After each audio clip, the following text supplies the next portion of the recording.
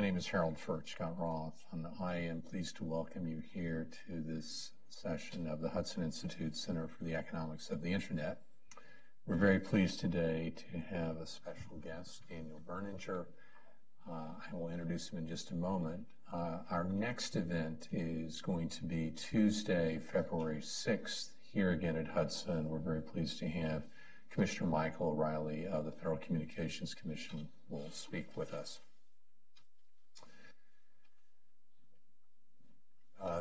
Daniel Berninger is a familiar face here in Washington. He is a serial entrepreneur. He is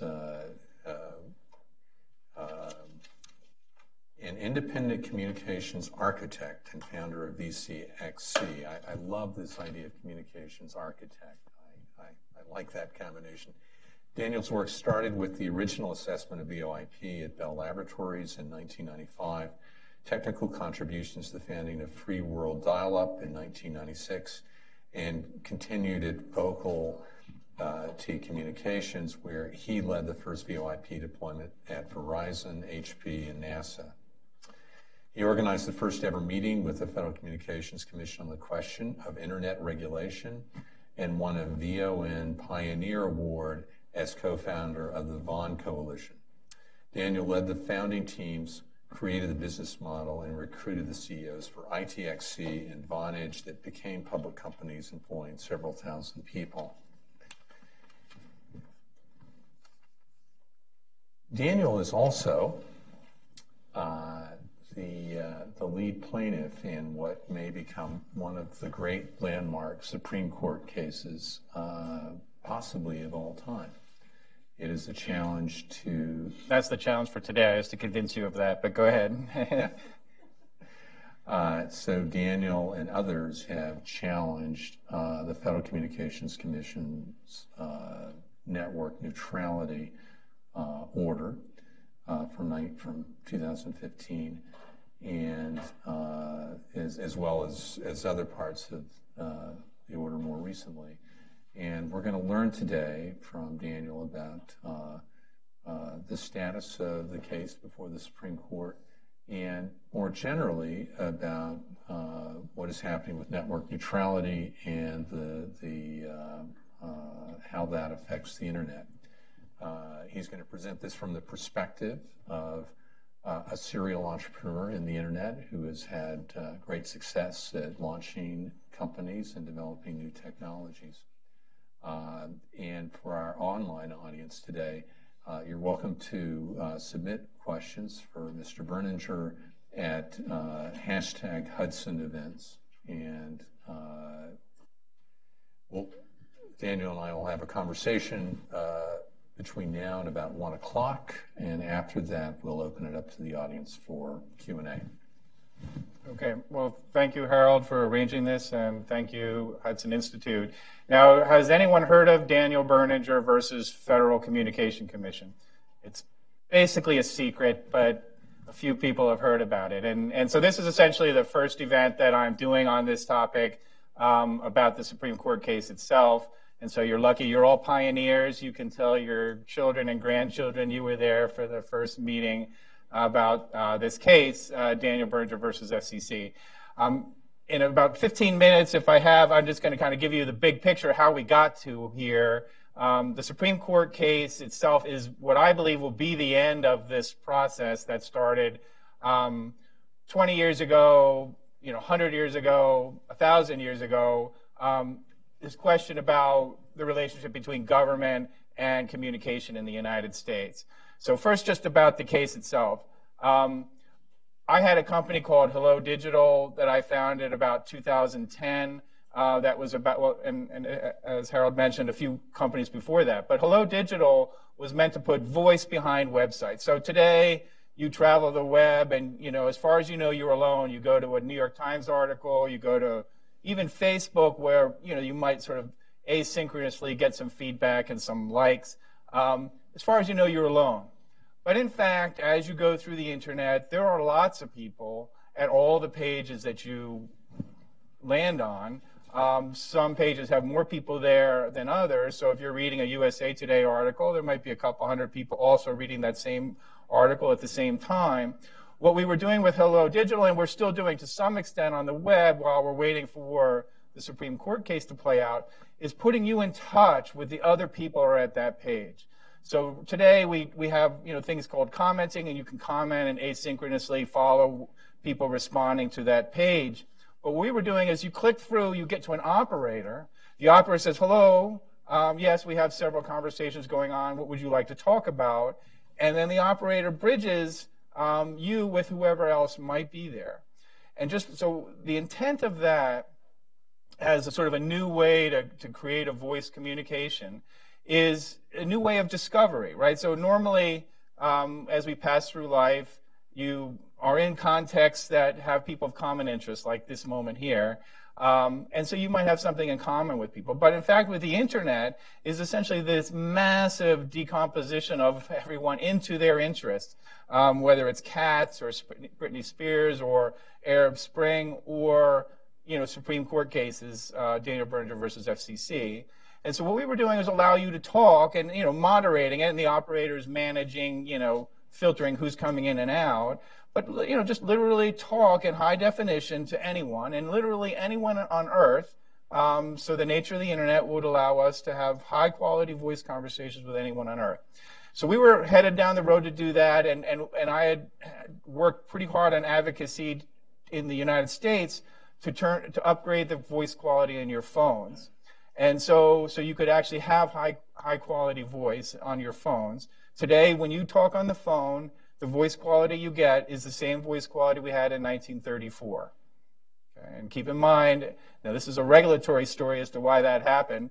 It's an absolutely amazing thing, but literally in 1934, when you talked on the phone, you had the same voice quality we have today. And that's, again, a consequence of regulations. If we think about traditional information technology, you get a new version of that thing every year. So we're up to iPhone 10.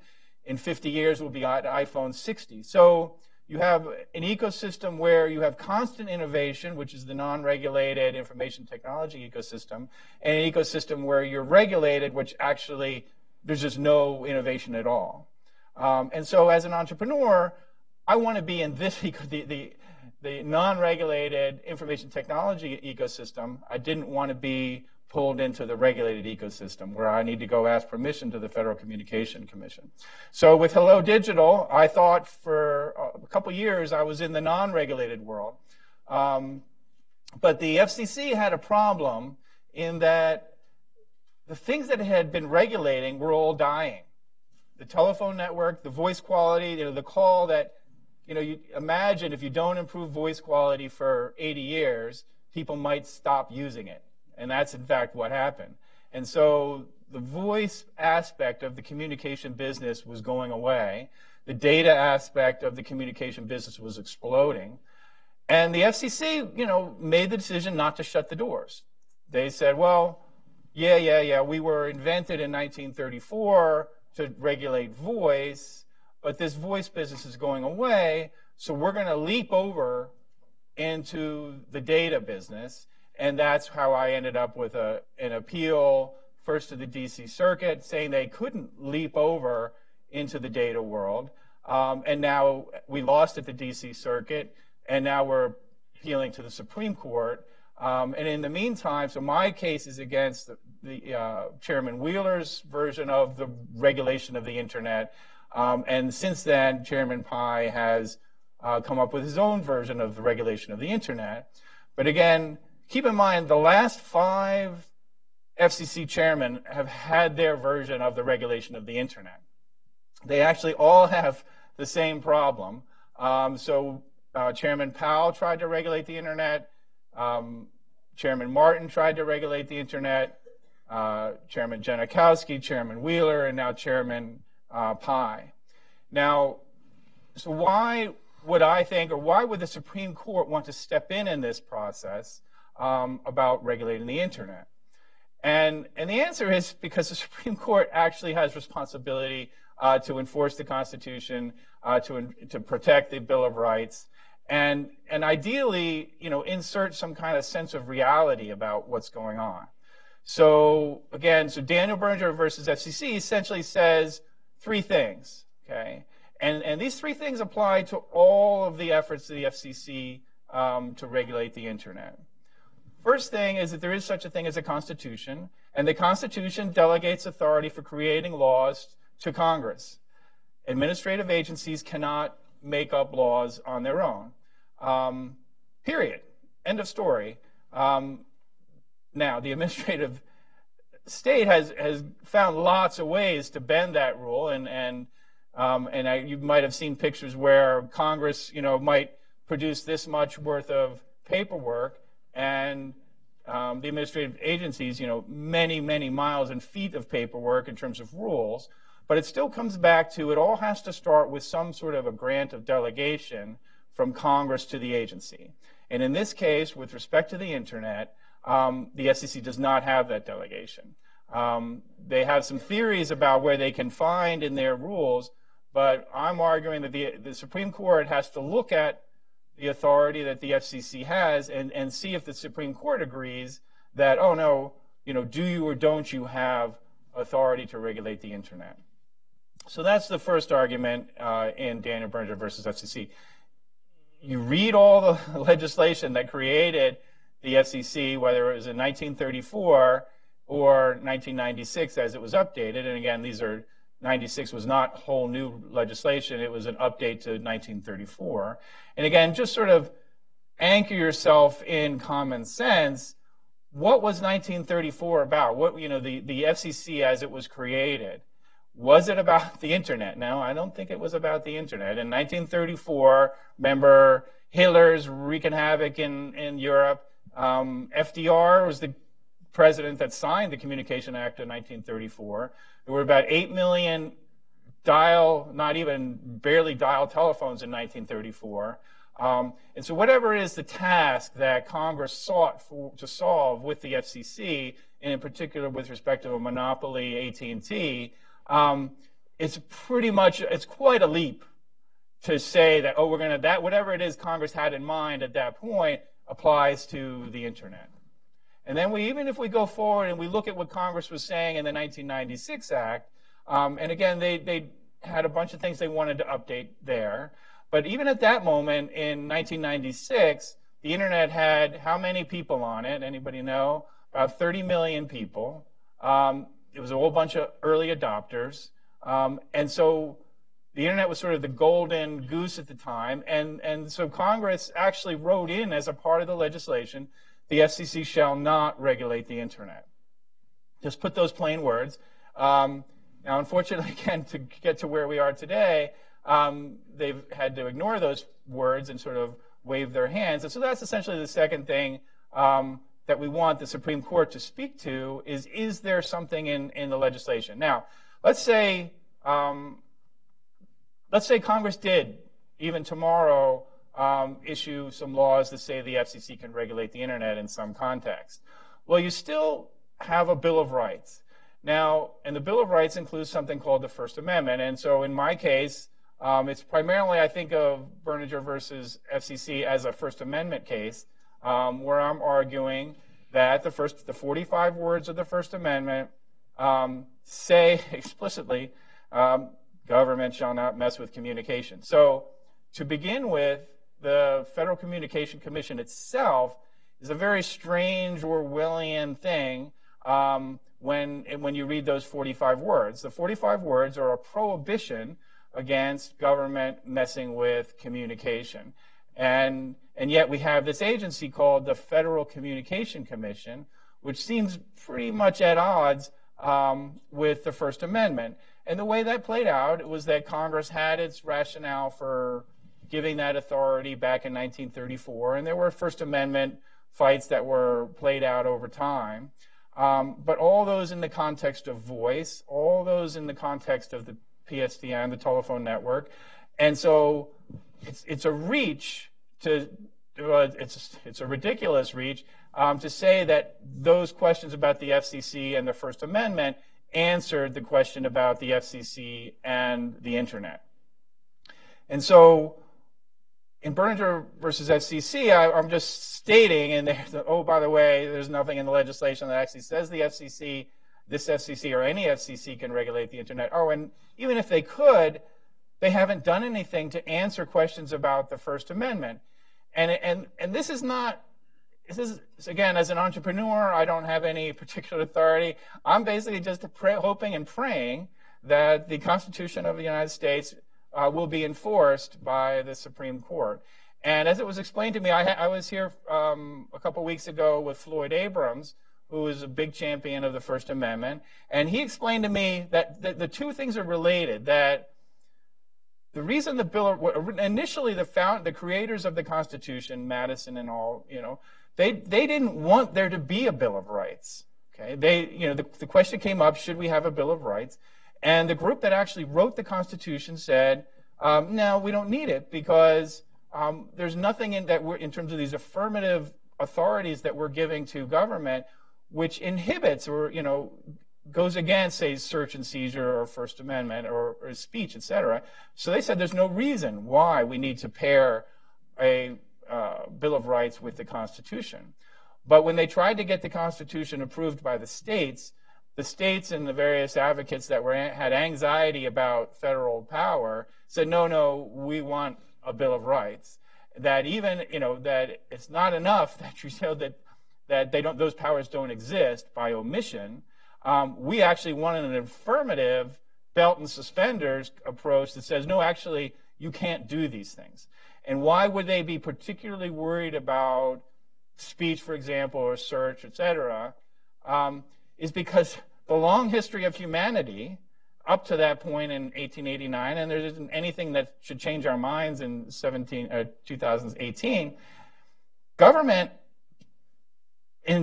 interest in controlling communication is intense, okay? That the population's ability to be the population and have freedoms and hold government accountable are entirely tied up in communication. And so the entire ability of the population to organize, whether it's speech, free speech, whether it's religion, whether it's to petition whether it's to assemble, whether it's via press, okay? That checklist is the entire source of power of the population to hold government accountable. And so as we look around the world, various governments in varying degrees have pushed back on that capability of the population. But fortunately, when America was founded, the founders had a very, very recent experience of suppression of the press, suppression of religion, suppression of speech, suppression of petitions, suppression of assembly. Very, very recent experience. And so they said, no, we're going to explicitly prohibit government from doing that. So now we come back for today, and I'm saying, okay, Mr. Supreme Court, you're in charge.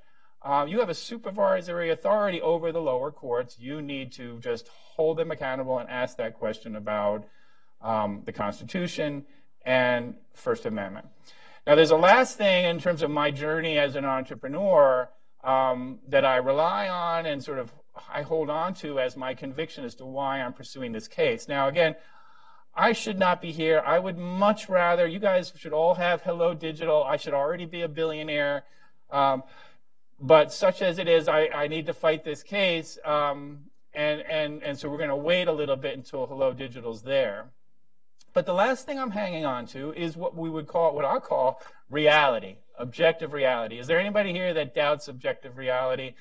So even if the Supreme Court says the sun's not going to come up tomorrow morning, do you think the sun's going to come up tomorrow morning? So in other words, even if there is some kind of legal way for the government to say, I'm going to regulate the internet, I would say, no, that's problematic even for reality. That what we have, and sort of this question and sort of about regulation of the internet is a really nice case study and sort of a simple case study for what ails America as we speak. In other words, what is sort of the divisions that are playing out in America. And that you have these battles between ideologies, an ideology with great conviction on the left and an ideology with great conviction on the right. And they are fighting furiously over this question of regulation of the internet, and the depth of the analysis of these two ideologies is the internet important? And they both nod. And then they say, well, therefore, the private sector has to control it, or therefore, on the left, the government has to control it. And that's the depth of it. And then these ideologies, argue and get nowhere through 5 different FCCs, 5 different chairmen. But where I come from, and actually having to build these services, actually literally having to have meetings with the AT&Ts and the Verizons of the world, actually, having meetings with the Googles, having, actually serve customers. Because ultimately, the only way, even a Verizon or an AT&T, the only way Hello Digital will be successful is it attracts customers, and the customers are excited about the product, and they adopt it, and then I become a billionaire, et cetera. So you are sort of, as an entrepreneur, you are tied to reality. And so the last part that I just want to hit on before we get on questions is this question of reality, that ultimately the ideological debate in the case of internet regulation and in the case of a lot of things in Washington, D.C., has become unhinged from reality, that there isn't any reality that the two ideologies are fighting about. And that in the case of the internet, we had 20 years of experience of the non-regulated internet from 1995 to 2015. And in that 20 years, we saw, and again, the non-regulated internet, we saw an explosion of the capacity of the internet. In 1995, so some of us, or many of us were here, and who was here in 1995? There was, trying to get communication. In 1995, if you wanted to make a phone call to London, you were paying $1.25 for that phone call in 1995. As an entrepreneur, I created a company called ITXC. We turned that London telephone call into 2 local calls, a local call, say, in Washington, D.C., and a local call in London, and we bridged that over the internet. We created a company that did that, and we collapsed, as an entrepreneurial effort, international calling rates. So it wasn't regulators that took it from $1.25 to 5 cents. It was entrepreneurs that did that. And also, your smartphone that you have that you today has, let's say, a 50 meg connection. That 50 meg connection, which you're getting wireless, would have cost $10,000 a month as a regulated service in 1995. So we sit in 1995 and we said, let's have this experiment. Let's not regulate the internet for 20 years. And we get to the end of that process, and it's just the most amazing explosion of communication capacity the world has ever seen, an explosion of value that the world has ever seen. So if you want to have a discussion with me about we have way too much communication, I'm there, But if you want to say there's some kind of bad thing that happened, that the operators were holding something back, that we don't have enough communication, then you are disconnected from reality. But they nonetheless created this debate, sort of this notion of discrimination. And if you go back to where this particular debate came from, was a paper by Professor Wu at Columbia. And in that paper, he said 2 things. One, that if you have the internet, we're going to need something called the Equal Opportunity Employment Commission type thing, where everyone that approaches the internet should get equal treatment. We don't want people to be discriminated against when they approach the internet to get service from the internet. Sort of like an equal opportunity. But the problem with that analogy, and it has a force, it makes sense, is that he's comparing people to bits. So on the one hand, we have non-discrimination against people to non-discrimination against bits. And you now have just lost your link to reality at that point. And that also we can go check over that 20 years. No, the one thing the carriers are great at is not discriminating against customers.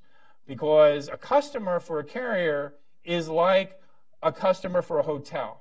That the hotel exists, that it's a fixed cost, you got to heat the whole thing. Every incremental customer you get in your hotel that fills a room is pure profit. And it is the same thing for the carriers. In fact, it's even worse, because even at least a hotel kind of has value as a real estate investment. But a network, if you don't use the capacity that's sitting there, it's gone. It's not like energy where you have this, you have you can store oil. So if you don't like the price of your oil, you can store it and it'll just sit there and nobody uses it. But a communication network, any capacity that's there that's not somebody's not paying for, is completely lost. And so you have this notion of creating this analogy between discrimination of an equal opportunity and discrimination in the internet just doesn't work. And the last thing is this notion of neutrality was invented in the paper. And what he called neutral was the ability to plug a television, say, or any appliance into different places within the electrical network. So you buy a TV in New York, you can plug it in California, and he called that neutrality. Well, that aspect of uniformity, the internet already had at the time, has far more greater degree than the electrical network has. You can buy something in Washington, D.C., you can plug it in Paris. My daughter is here working as an intern. She went to Paris. Everything that was associated with the internet continued to work.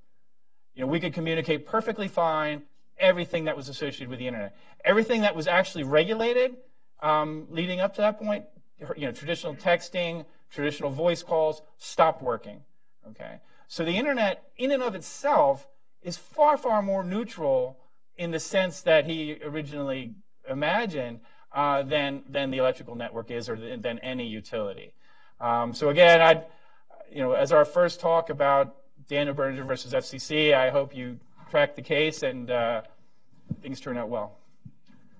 Well, thank you very much for that overview of the case and the history of the internet. Can you tell us a bit about the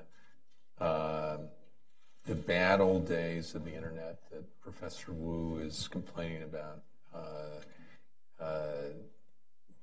When he wrote his paper 15 years ago, was there discrimination on the internet? Were there real-world examples of people not getting access to the internet?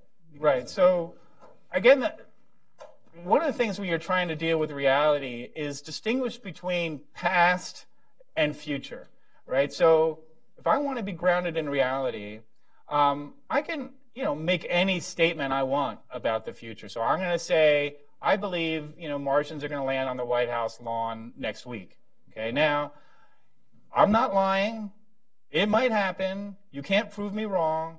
But now when we're talking about things that are in the past, things that actually happen, then we need to pause a little bit and really ask ourselves a question, is that true? And is what you're asserting true? And so we go back, and the paper that was originally written that started the controversy wasn't doing that. It was not complaining about anything that actually had happened. It was speculating about things that could happen, essentially what all the efforts to regulate the internet today are doing. They're essentially speculating that things could happen in the future.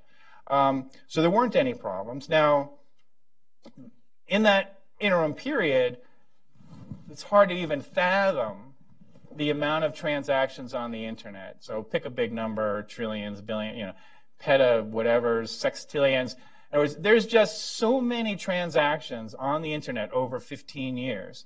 It's mind-boggling.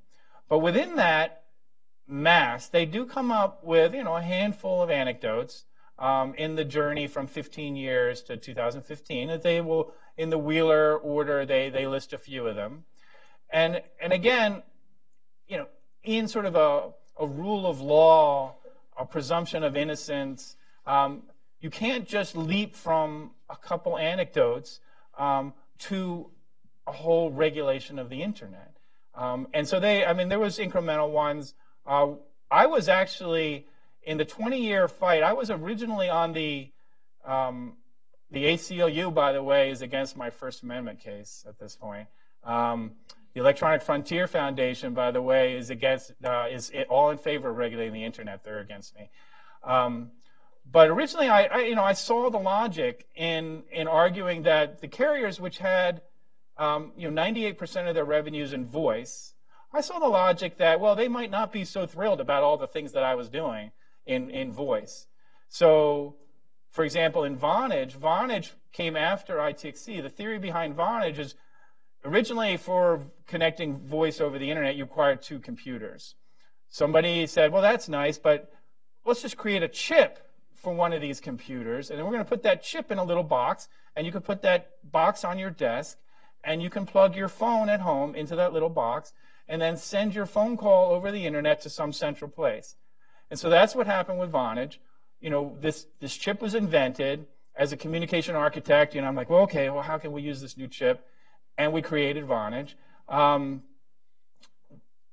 what happened from there was that Vonage was the first to invent something called a flat rate domestic calling.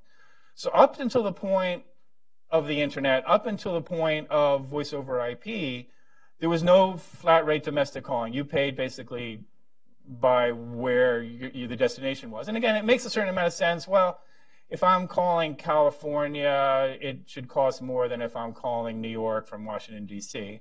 But there was sort of tariffed rates through the regulatory process that set all those rates. And it was impossible as an entrepreneur to just really come up and sort of aggregate a bunch of traffic to get a business model would work for flat rate domestic calling. But as soon as we had this ability to take all of the calls through the internet to the central location, we were able to create flat rate domestic calling, so $30 anywhere you want to call. And again, we all assume that today, but that again was done by an entrepreneur effort, not by the regulators. But the regulators at that point were, spent an awful lot of time. Well, it got a little weird at the end of tariff rates because it cost a whole lot more to call across town than it cost to call across states. And that was just getting really upside down in terms of their logic that you should pay by distance. So anyway, long answer, no, there was nothing that they could actually point to that would be a crisis. But again, we never really make the leap beyond ideology. So that if I have an ideology that says, oh, anything important has to be controlled by government, then I cannot be talked out of it. We've seen the commission just a little over a month ago repeal Chairman Wheeler's network neutrality order. Can you tell us a little bit about the kind of the atmospherics that have been going on around that? What has this done to Chairman Pai's life? Yeah, so one of the dots that, the case that we'll make to the Supreme Court is that the fact that you've left this alone, that now we've gone through 5 FCC chairmen trying to figure out how to regulate the internet absent any authority. It has led to sort of a banana republic mode of operation that fundamentally the FCC chairman becomes a very, very powerful entity to the extent he's not subject to the Constitution, to the extent that he doesn't need any legislation, he doesn't need Congress, to the extent that he can ignore the First Amendment. And that's essentially how we got to where we are today. And so a Chairman Pai becomes a very, very powerful person. Okay? He becomes a king. There is no limit, according to the orders that the FCC is putting out, as to the constraints on his power. And so just imagine, the fulcrum point, the tension that would be hinging on the decision of the master of the internet, the master of the future of communication. And so, the one thing I do agree with in terms of the advocates for regulating the internet is that, a lot rides on that decision. And that, as I said, sort of in the grand scheme of the relationship of a government to its population, it's a big deal as to the extent that the government controls communication. And then you can think of it in terms of even, let's say, that decision, whether or not the government has discretionary authority to regulate the internet, is a decision about whether or not there exists private property in cyberspace. In other words, up until 2015, every new startup that I created, and half of them failed, and I'm not going to speak about them, and don't ask me to. Every one you create, I didn't pick up the phone and call the FCC and said, is this okay? Can I do this?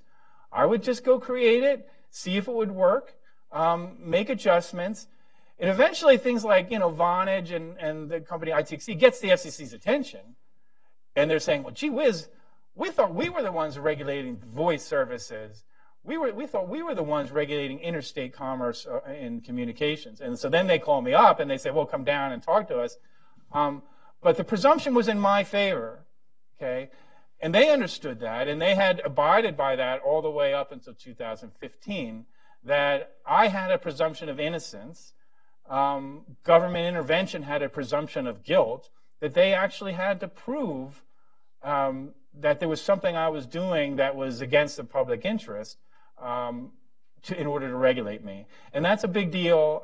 And essentially, that's the switch between what is owned and what is not owned, right? And there's the difference between if someone rents a car, they don't even bother washing the thing. Forget about vacuuming the inside or fixing the engine. If you don't own that thing that you're working with, you don't improve it.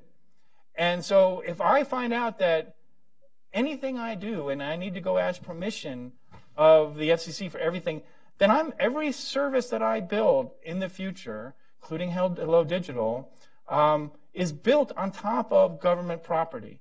That government can then tell me, what I can and can't do. And the track record in terms of me sitting and talking to government is not good. My parents give government sort of a benefit of the doubt that, they're well-meaning, they're trying to do things. No, I've sat there and talked to these guys for 20 years. They don't have my benefit of the doubt anymore. So to the extent that I'm told that, no, you're going to have to ask the FCC for permission for every future company, then I'm out. Then I'm going to go become a barista at Starbucks or something. But it's a problem. Right. Yeah. Well, let's just quickly review some of the history of network neutrality regulation. So we have Professor Wu's paper from about 15 years ago, and then you mentioned there were 5 FCC chairmen who had various forms of regulation of the internet. Now, the courts didn't necessarily take kindly to each of these, did they? Right. And so, again, the struggle has always been over the whole process. And in fact, just take 2 seconds to go back. The process that we're discussing, besides going back to the beginning of humanity, invention of voice, invention of language, if we bring it up to, let's say, 1956, with the AT&T consent decree, and the antitrust decision was that AT&T could not go into computing. And so when AT&T couldn't go into computing, the FCC itself couldn't go into computing because all the FCC did was regulate AT&T. So you roll that forward 60 years, and it was a bunch of decision points along the line where AT&T said it wanted to go into computing, and we had to decide, or AT&T would go into computing and claim it was telecom, all the way through the recent decisions by each of the chairmen to sort of, again, preserve this line between what was information technology non-regulated and what was telecom regulated was played out and was eventually was held up until 2015 in the Wheeler order. And so ultimately, it was clear that on the information services side of things, there were amazing things happening. And for a very long time, so my first meeting with the FCC was with Reed Hunn in the 90s. For a very long time, they were willing to let, well enough alone that we don't want to disrupt the internet. But eventually, and they tried sort of modest ways to tweak and intervene in the internet. And it went to the Comcast versus FCC case where the FCC lost, at the DC circuit. And then they sort of made an adjustment, and then there was another order, and then it was Verizon versus FCC, and they lost and made an adjustment. But essentially what happened over that period leading up to the U.S. Telecom at the DC circuit was the FCC was incrementally getting building a theory in conjunction with the DC circuit as to why they were able to regulate the internet. And let me just give you what that theory is.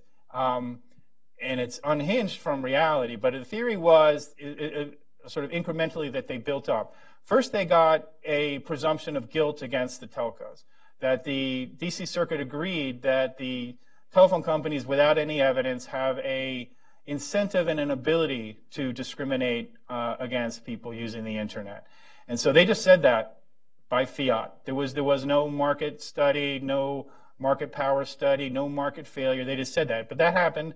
And the other thing they got was something called, the FCC is responsible for protecting something called a virtuous cycle. So a virtuous cycle is just, good things happening that feed in a feedback loop on each other. And we certainly saw a virtuous cycle in information technology as it went from 30 million people on the internet to 3 billion people. And there was certainly a virtuous cycle that was responsible for that. But the leap they made was that, oh, wait a minute, this virtuous cycle happened without the FCC. There was no FCC in that 20-year period managing the virtuous cycle. But what the D.C. Circuit agreed to in these multiple cases, well, yeah, presumption against guilt against the telcos, yeah, the FCC kind of should be managing this virtuous cycle. And therefore, the FCC can regulate the internet. And that brought us to 2015. Now, Chairman Pai has unwound some of that. But it still all had a problem with the Constitution and reality. And in the 2015 court case, and the D.C. Circuit used the Chevron deference that you described to sort of say... I haven't described that yet, by the way. Well, you introduced the concept. Okay. So under Chevron, the court sort of says this is a technical issue.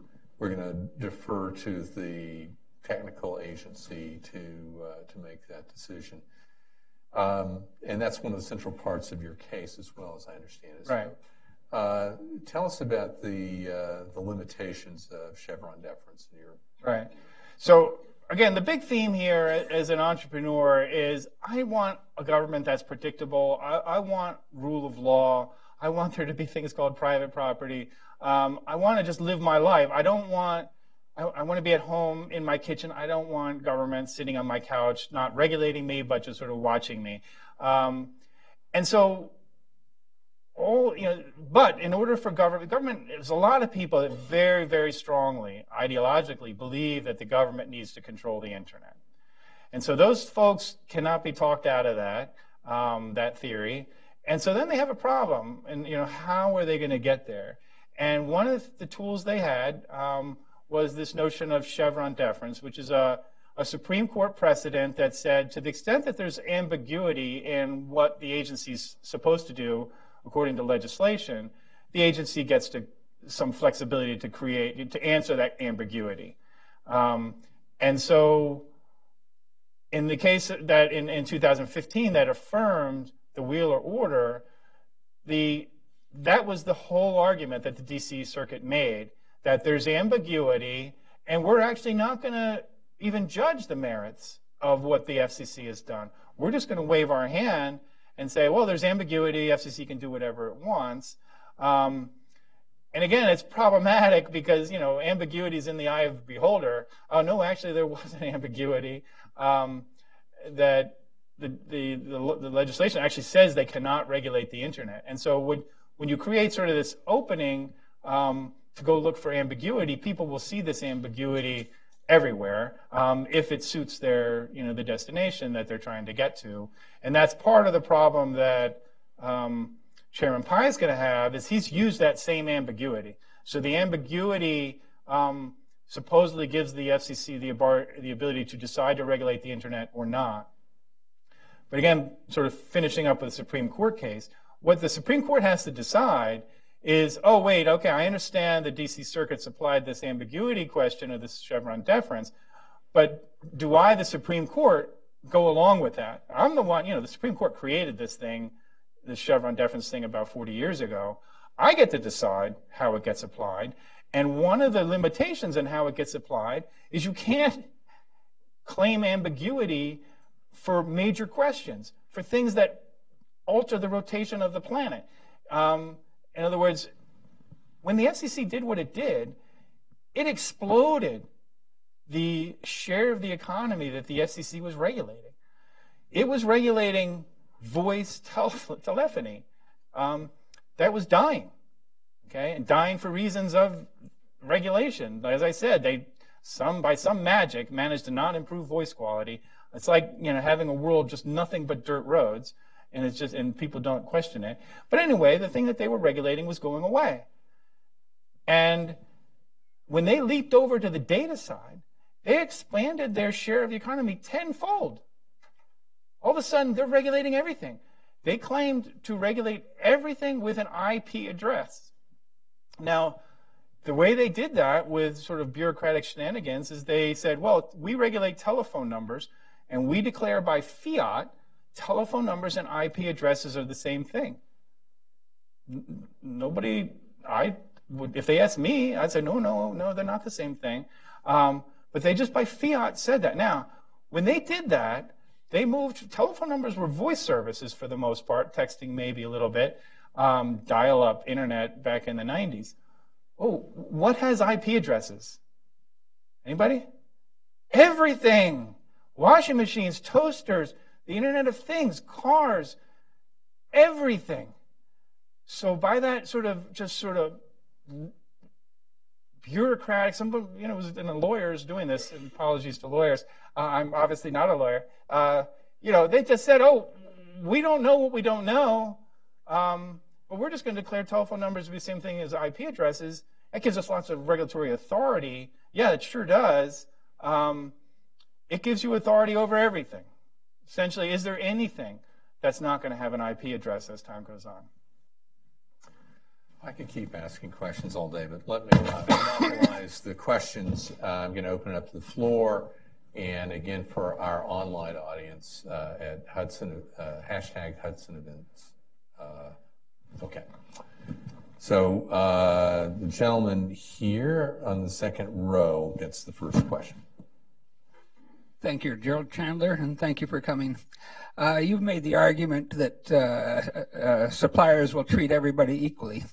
Do you want to make the argument they should treat everybody equally without regulation, or that it's quite all right for them to say that some people just get higher price service? Okay, so I'm going to restate your question, and you tell me if that's correct. So his question was, I've made the argument that service providers will treat everybody equally. Is that what you're saying? Yes. Okay, so I have not made that argument. Okay, I'm not making a prediction about how suppliers will treat their customers. So let me just say what I am arguing. I'm arguing that... My question is, if they don't treat their customers equally, we don't know the future. I'm saying if they don't treat their customers equally, and we don't know whether they will or won't, but if they won't, does that bother you? So what I'm saying, I just want to be clear, because I'm really saying some very simple things. One, there's a Constitution, and the Constitution says, oh, Congress is going to make some laws to decide what the FCC can and can't do. Step one. Step two is whatever laws they make, they're contingent on getting an exception to the First Amendment in the case of communication. So let me just sort of answer your question more directly. I believe in essentially a presumption of innocence, that I'm not going to rely on government to answer that question, that anxiety about people not being treated equally. Because I actually have looked back at the track record, and there's nothing in the track record that says, oh boy, I really want government to do that. Government has no track record of actually doing anything. That all the sort of things that we have anxiety about of an AT&T, those are things of AT&T working together with government. It's not things that AT&T did on its own. For a very long time, after 1934, it was illegal to do any kind of attachment, to do any kind of innovation on the telephone network. That was government that did that. And so you roll that forward to this present moment, and we internally have sort of this gut anxiety about service providers. But keep in mind where that anxiety came from. That came from service provider working with government to protect their proprietary monopoly.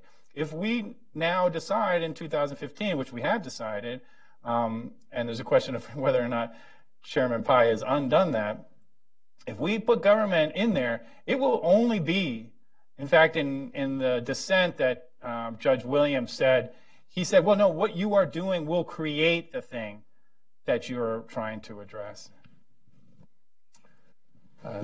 Gentleman in the back. And please identify yourself. Thank you. John Feroldi from Charter Communications. I'd like to amplify from the last comment first, and that is I have no incentive to discriminate against customers as a service provider. That's my comment to that. As far as I'd like to bring up an analogy. Ride-hailing services have drawn attention of regulators, like the internet regulation. Isn't it indicative of government regulating progress? So I think I get what you're asking, but let me just sort of broaden it a little bit. And that what we really want, and in terms of to get to the future that we want to get to, the internet as whatever it was in 1995 and whatever it was in 2005 and whatever it was in 2015, we want the internet to continue to unfold into whatever it needs to become. Okay, and at any given point, in fact, I'm sort of, and I'm sort of anti-internet in terms of I'm not happy where it is today. That, you know, there's a lot of bad things that happen on the internet. I would even go so far, and you probably won't find many people in my position. I'd say at this point it's kind of net negative, what's played out for the internet at this point. I don't want it frozen in time where it is. It needs to keep unfolding. And for example, for My Hello Digital, it needs a huge sort of voice presence component to it, where we as human beings are interacting in our sort of natural voice, you know, affinity to each other, that the sort of the bad things that happen, you know, whether it's, you know, dogs posing as people on the internet, if you actually are, you know, interacting in voice, that is a far more kind of humanizing interaction than the internet as it is today. You know, through likes and images and commenting. And so I am arguing that we let the internet continue to unfold.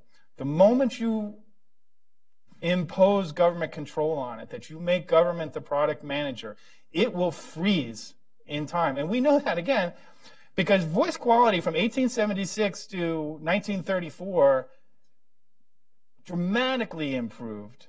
Originally in 1876, they did the whole thing with a single wire. They didn't have a return negative wire, and they were getting all kinds of noise from the earth. And so everything was super staticky. They said, well, gee whiz, let's do this with a return line. And so there was a bunch of innovations that happened until 1934. Boom, at 1934, froze it in time. And why does it froze? Why does that happen? Why does it stop? And the reason it stops is because you give the companies that are working on it a new customer. That I was at Bell Laboratories from 91 to 96. Bell Laboratories could care less about the end customer. Bell Laboratories had to get the FCC as a product manager to approve everything they did. And so we would go to development meetings, and there'd be lawyers sitting there. And the lawyer would have to interpret what we were doing and explain it to the FCC. And I'm like, this is driving me crazy. Well, why is there a lawyer here? And the answer was, we need to get the okay from the FCC. And guess what? The FCC never said okay. And so what happened was there would be innovations under the hood. They would, you know, change things to make things more efficient for themselves. But the end user experience never, ever changed because you've inserted a more powerful, and now the government cannot be ignored. And you can only, you know, serve one master. So even though it would be nice, I'd like to keep some customers happy here and there, the government can, you know, fine you, put you out of business, alter your ability to merge with people. Government is a, you know, very powerful master. Next question, lady in the back. Barry Budars, private citizen. Since the internet is international, I don't understand why the FCC in the United States should think that they can regulate it. So excellent point. So the statement, I think, was the internet's international, so we don't see why the FCC cannot regulate or should regulate or good. Right. So the internet is international, and the reason it is utterly uniform across the planet, at least in terms of the capabilities. Now, governments intervene across the country and extract capabilities and constrain capabilities in terms of individual, so obviously it's not the same in North Korea or China or Europe for that matter. But the reason it was so uniform and the reason it had the scale capability and the reason is that the prices dropped so dramatically is because the market was global. Netflix is Netflix because it has a global market. And so that uniformity, the moment you take a jurisdiction and you say, in fact, there's a lot of jurisdictions that really want a piece of the internet, and you impose them on within their territorial boundaries, you have now fragmented the internet. And again, you may have reasons to do that, but nonetheless, you still need Congress to decide that's a good idea. You need to pass the First Amendment, and you need to have some real-world crisis that you're actually trying to solve. Gentleman here.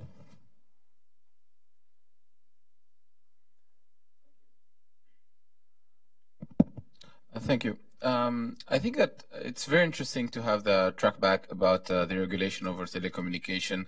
And I think at that time we were living in a different era in the world, and the world was more, much less globalized as it is today. But about the regulation of internet, I don't think that the FCC made a bad move about neutrality of internet to ensure competitiveness and to ensure access to market to everyone.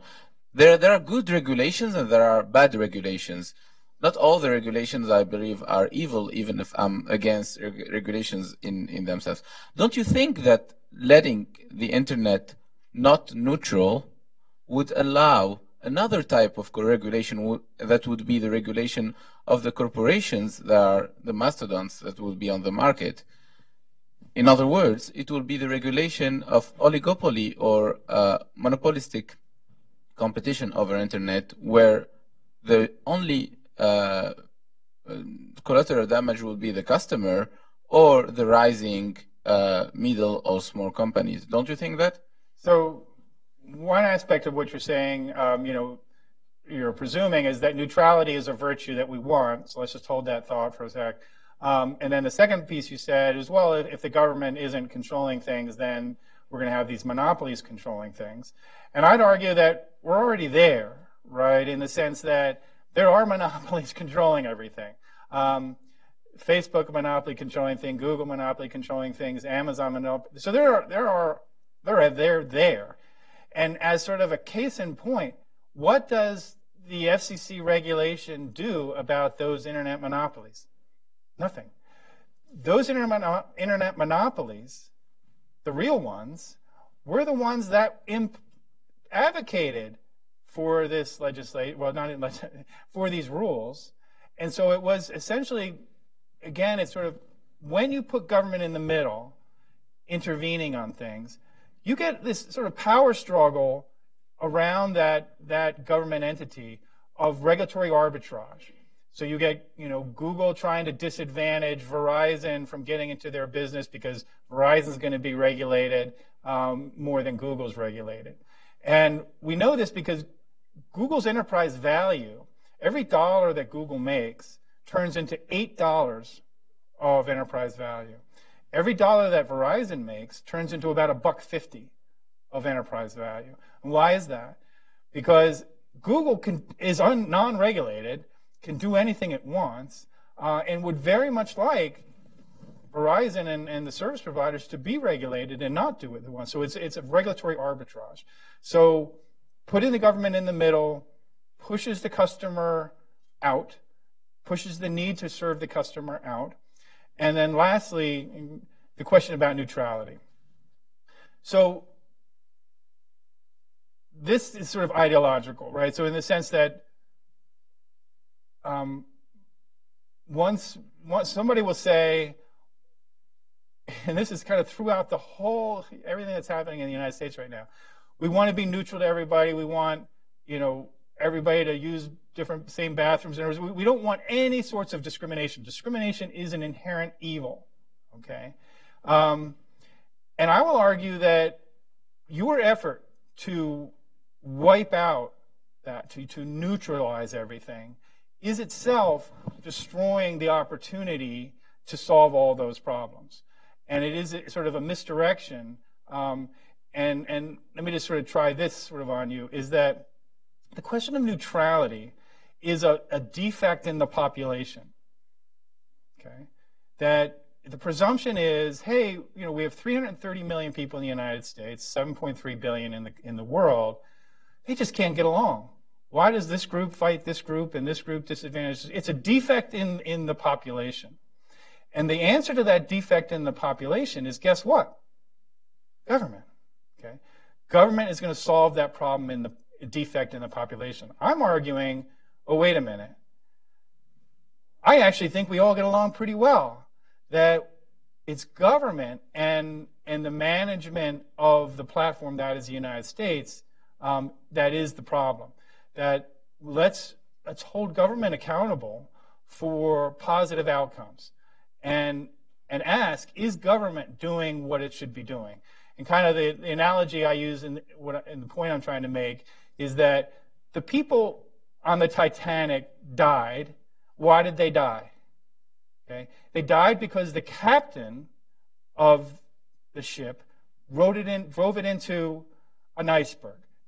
The entity that could actually drive and shape where they were going is what sunk that ship. It wasn't the fact that the people couldn't swim. It wasn't the fact that the water was too cold. It was the fact that the guy that actually had the power to control the outcome for all those people screwed up. Now, one could argue, I'm arguing that, well, today we're making this argument that, well, no, the Titanic hit the iceberg because the people couldn't get along. Clearly, there were problems in the population of the passengers of the ship. But you can't assign those problems to the death of all those people, and you're disconnecting. And so you really got to be careful about defining something as a problem of the population versus defining something as a problem of the government. I could keep going all day asking questions. I'm just going to ask one final question. If you could just give us a little bit of looking at the calendar of the next several months. Tell us about the important dates going forward for the FCC. So let's see. So the Supreme Court case, to summarize, we filed for cert with the Supreme Court September 27th, or I did. The carriers, who were my co-petitioners, filed on the 28th. And the reason the Supreme Court case is called Daniel Berninger versus FCC is because I filed first. Then the FCC theoretically had 30 days to reply to our petition. They asked for an extension for 30 days. They did that now 3 times, and so they got an extra 90 days. So they don't have to reply to us until February 2nd. And then the Supreme Court will look at their reply and make some decision about whether or not they're going to take the case in the April timeframe. But then again, everything else that's going on with respect to the FCC new reformulation, it may alter the timing. But we should hear perhaps in the middle of April as to whether this question about regulation of the Internet gets taken up by the Supreme Court. With that, please join me in thanking Daniel Berninger. Thank you.